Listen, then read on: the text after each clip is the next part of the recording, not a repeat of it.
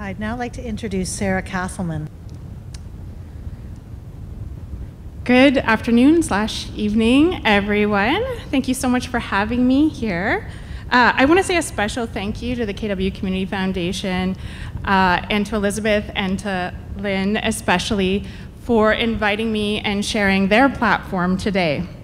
The Foundation's team has really been intentional about creating greater space for conversations about gender equality in our community this year. And so on behalf of local women's organizations, I'd like to say thank you for working to amplify our voices.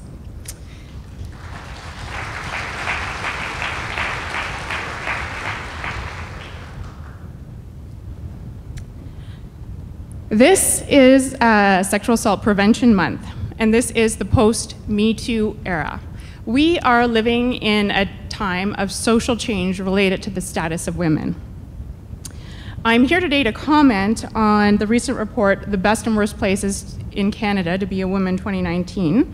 The 5th annual edition of this report was released 2 months ago by the Canadian Centre for Policy Alternatives. The report brings a local lens to the discussion of gender disparities across a range of areas related to basic human rights.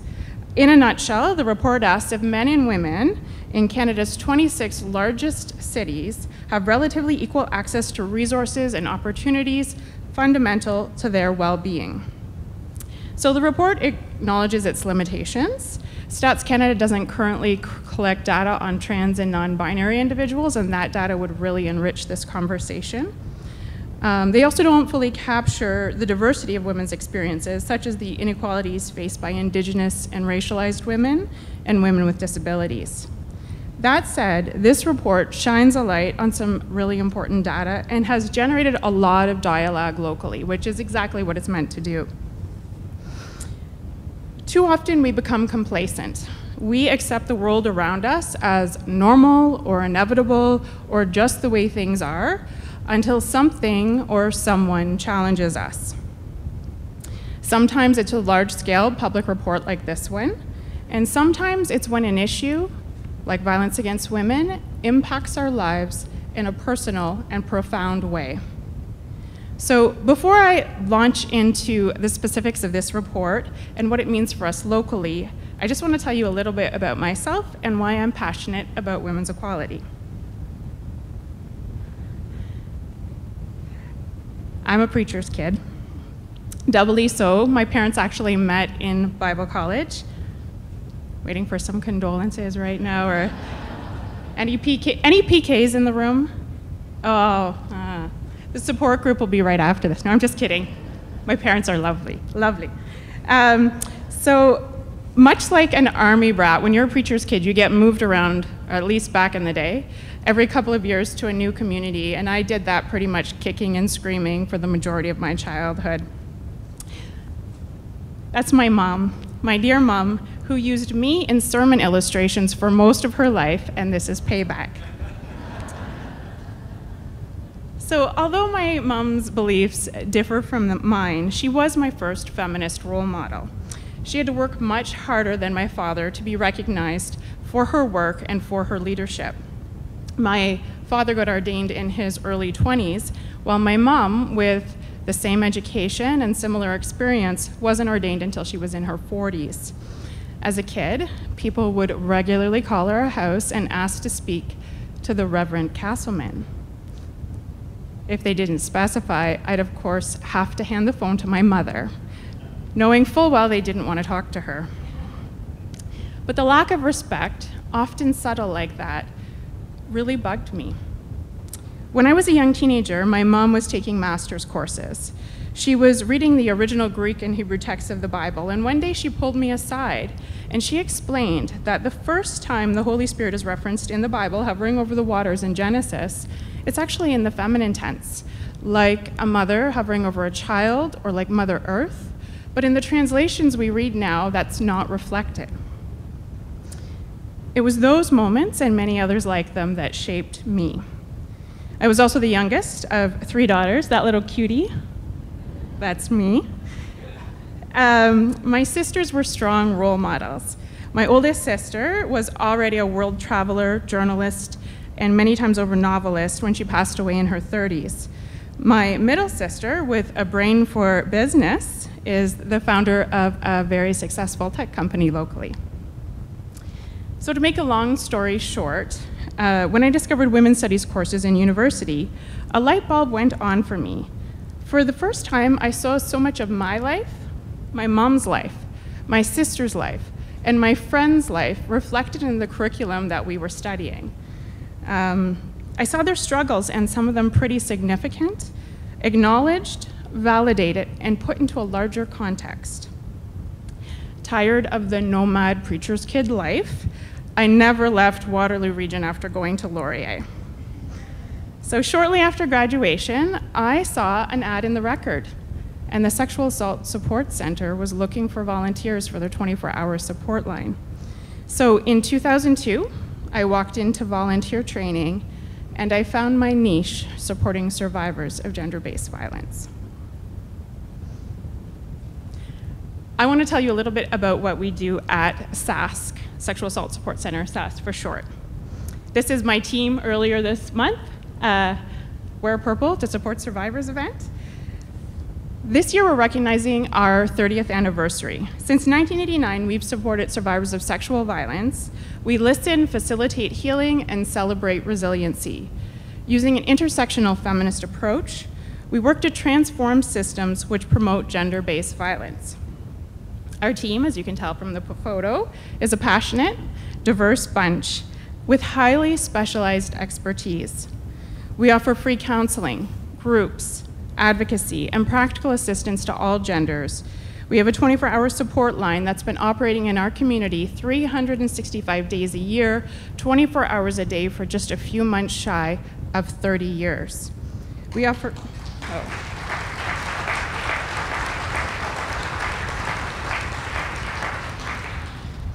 We offer court support to survivors of sexual and domestic violence. We have a busy anti-human trafficking program offering wraparound supports to people experiencing sexual exploitation in our community, some as young as 12 and 13 years old.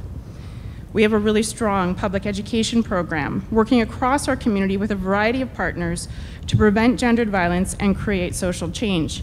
TK Pritchard is our public education manager. Wave, TK. He's here today, right back there. One component of his work is working in our Male Allies program, which works to engage men and boys with their unique ability and responsibility to be part of the work to end violence against women and girls. So sexual assault support centers and shelters exist in our community because of the women's movement, particularly the second wave of feminism in the 60s and 70s. Although it's oddly still contested by some, sexual violence is absolutely a gendered issue. Sexual assault is a crime of power and control, and why anyone can be a victim of sexual violence and deserving of supports after that kind of experience. Both police-reported data and self-reported data confirm that about 87 to 88% of those that experience a sexual assault are women and girls, and between 94 to 99% of those that offend are men and boys. So with that, I want to bring us back to the larger conversation about women's equality.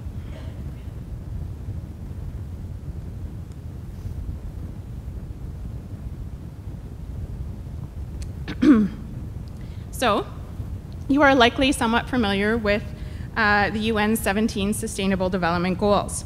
Their universal call to action to end poverty, protect the planet, and ensure that all people enjoy peace and prosperity. Number 5 on the list is gender equality. The UN acknowledges that women and girls continue to suffer discrimination and violence in every part of the world, including here. As the Honorable Marianne Monsef, our Federal Minister for Women and Gender Equality, recently said, promoting gender equality in Canada isn't just the right thing to do. It's the smart thing to do. Evidence shows that advancing gender equality benefits everyone.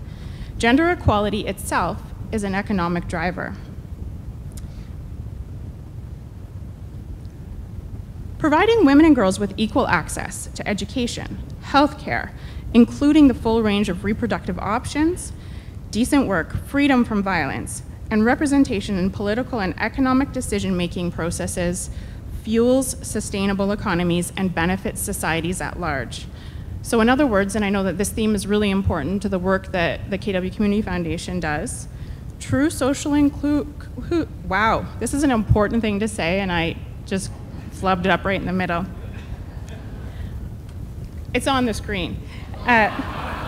True social inclusion requires that communities prioritize gender equality. So how are we doing nationally when it comes to gender equality? The Global Gender Gap Index can give us a quick snapshot. So Canada moved up on the index from 35th place out of the, I think there was 149 nations in that survey, to 16th place in 2017 and maintained that position in 2018. And that boost was a direct result of the increase in women's representation in federal cabinet after the 2015 election. So if we don't at least maintain what we have, we're going to be dropping down on that scale in the future. But I want to take a closer look at that report, The Best and Worst Places to Be a Woman in Canada 2019. So before I comment, I just want to say it's important to note that the difference between first place, Kingston, and last place, Barrie, was 7.1 percentage points. So there's not a huge difference between the best and worst across Canada, which is somewhat comforting. So, women in Waterloo Region. Overall, we ranked 17 out of 26 largest cities in Canada. So those are cities 150,000 and more. We ranked 3rd for women's leadership, 20th for economic security, 22nd for education, 26th for health, that's last place, 26th for personal security. So I am going to provide a bit of context with much more focus on the issue of women's personal security, violence against women, because that's my area of expertise. But I'm just going to remind folks that I didn't compile this research. So if you do have questions or want to learn more about it, the report is really easy to find online. So women's leadership. It's actually women's, our strength in this category that pulled up our numbers. If we removed this category and all other things were being equal, we'd be sitting at 23 or 24 out of 26, which isn't an awesome thought. But in our community, women currently make up 47% of elected officials, which is actually the closest to gender parity that exists in any Canadian city. So that is pretty cool.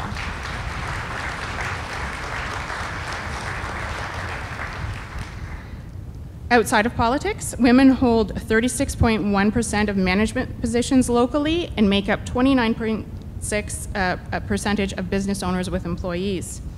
Women's economic security, the thing that just really struck me in this section of the report was that on average, women in Waterloo Region are taking home $15,000 less per year than men.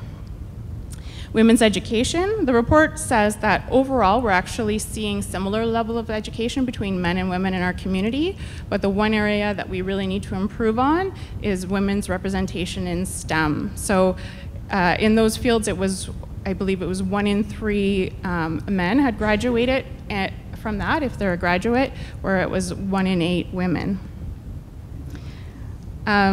So women's health.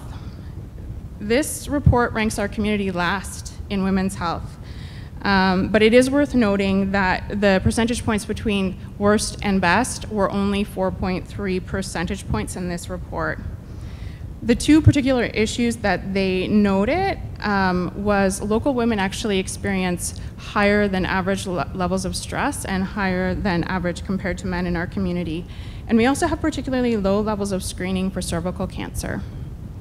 So I do recall some quiet conversations in our community, and they were really more ponderings, might have been kind of discussions over coffee, that how amazing it would be to create a women's health hub in Waterloo Region.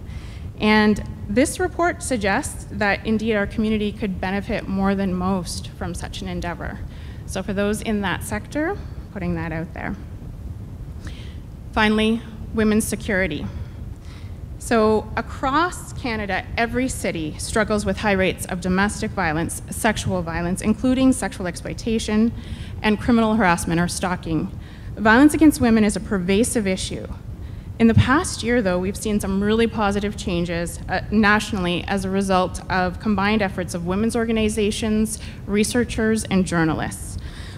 Before I delve into these numbers, it's really important to qualify that this particular section of the report relies heavily on police-reported data. I can say with certainty, after years of working in this field, that this is only one very small measure of a very complicated social issue. So this is what we have to consider. Less than 10% of sexual assaults are reported to police, and less than 30% of domestic violence gets reported. The vast majority of survivors of gender-based violence never engage with the police or with our criminal justice system for a variety of very valid and complicated reasons. We also have to realize that a higher number of reports could actually signify that a community is having greater success in raising the issue of violence against women. So this report says that our combined reported rates of sexual assault, intimate partner violence, and criminal harassment were the highest out of Canada's 26 largest cities. In 2017, just over 1,300 people were victims of domestic violence in Waterloo region, with women making up 77.1% of victims. In that same year, there were a total of 788 sexual violation reports made to police, which resulted in charges against 265 men and boys and 11 women and girls. This report also referenced the work of investigative journalist Robin Doolittle by noting that local police between the years of 2010 and 2014 had an unfounded rate of 27%. So for those of you not familiar with that topic, I'm going to give you a super brief Coles Notes version. In 2017, a 20-month Globe and Mail investigative series into police-reported sexual assaults revealed that 19.4% of sexual assaults across Canada were being labeled unfounded by police. That's a classification that means, in the opinion of police, a crime was neither attempted nor occurred.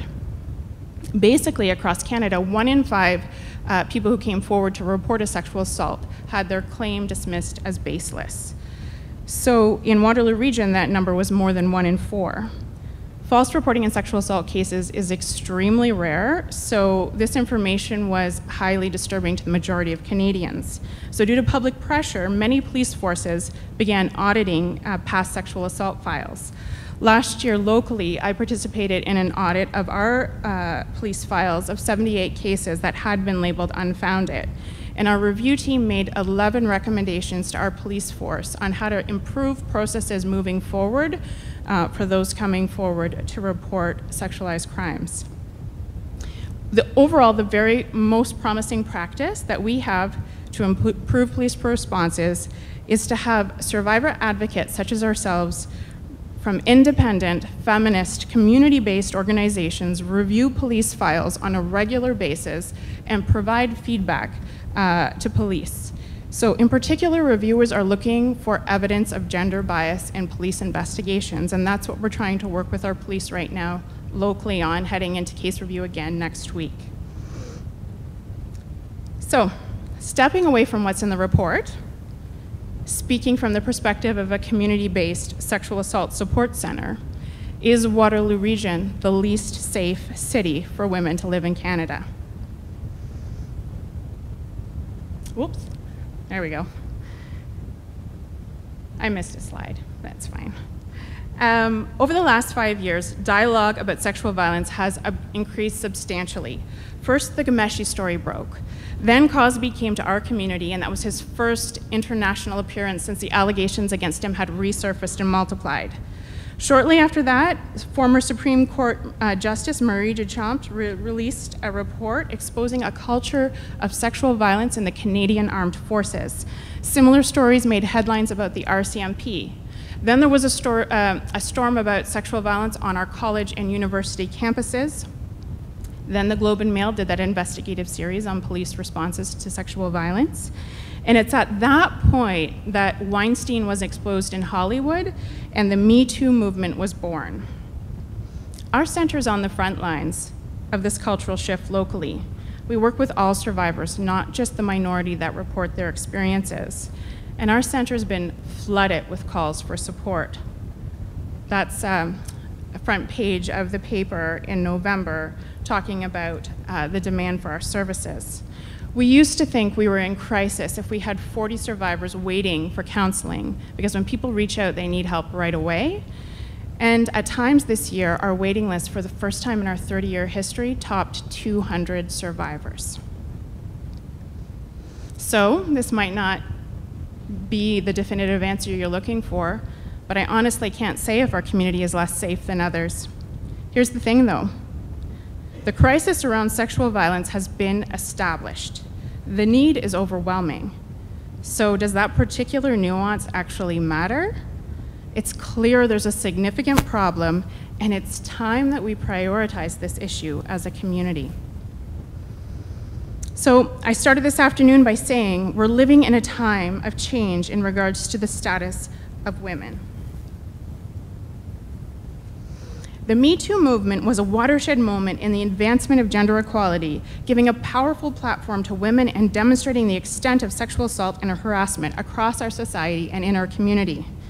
It's encouraging that more women are coming forward, but the movement has also revealed how much has to change to create an equitable society.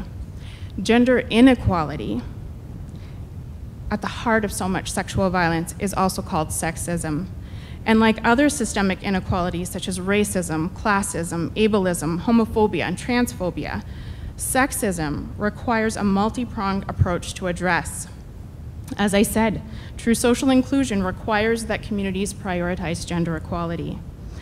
So to really close the gap for women living in our community, we need sustained action, or the momentum will die down and nothing will change. We need decision makers willing to put in the long-term work necessary to achieve change that lasts beyond the next election at every level of government. And I can't say this strongly enough. We need upstream solutions. We need to value education and prevention work aimed at creating social change. We need to address gender inequality, toxic masculinity, and unpack the root causes of violence against women. We need to talk about power and control and consent and healthy relationships and how to be an ally and how to interrupt sexism and how to intervene, and the list goes on. And as the report says, we need better funding for women's organizations. Survivors languishing on wait lists is not okay. The idea that there's no money to either end violence or support those impacted by it should be challenged and strongly. There is money when something is a priority for an individual, for a community, for a province, for a nation. Become a monthly donor. Talk to our politicians. Make this issue the business of the movers and shakers in Waterloo region. One of the most effective ways to address social issues in communities, be it the opioid crisis or the crisis of violence against women, is to amplify the voices of local leaders and organizations doing this work. They know their sector, the downstream and the upstream, and they know the solutions, but they can't address them without resources and community support. So thank you for amplifying our voice tonight. So to sign off, I just want to share something awesome with you, because these are the kinds of things that give me energy after 17 years of working in this field. 3 local women, and 2 of them are here tonight. It's Tessa, Jen, and Ashley, but Tessa and Ashley are here. Can you stand? Oh, they're right here, right behind her. There they are. Just stand and wave so everyone can see you. Okay, that's them.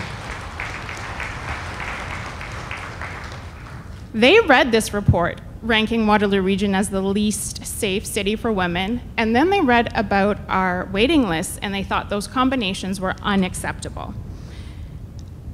These are the women of Waterloo Region Crossing, who this year organized a winter adventure trek across our region in support of the Working Center, raising $45,000 with their efforts. Waterloo Region Crossing is now adding a summer adventure trek to their rotation called Race Across Waterloo Region, or ROAR for SASC. This multi-sport adventure race will have participants bike, trek, and paddle across Waterloo region to explore our landscapes, heritage, and our relationship with the environment and our relationship with one another. A small race crew, a pilot crew, which now somehow includes me, will test run the course on August 17th with a full-scale launch of 100 participants in August 2020. So these women are looking for sponsors and donors and support overall. So if their cause, if our cause resonates with you, please reach out to them. Thank you.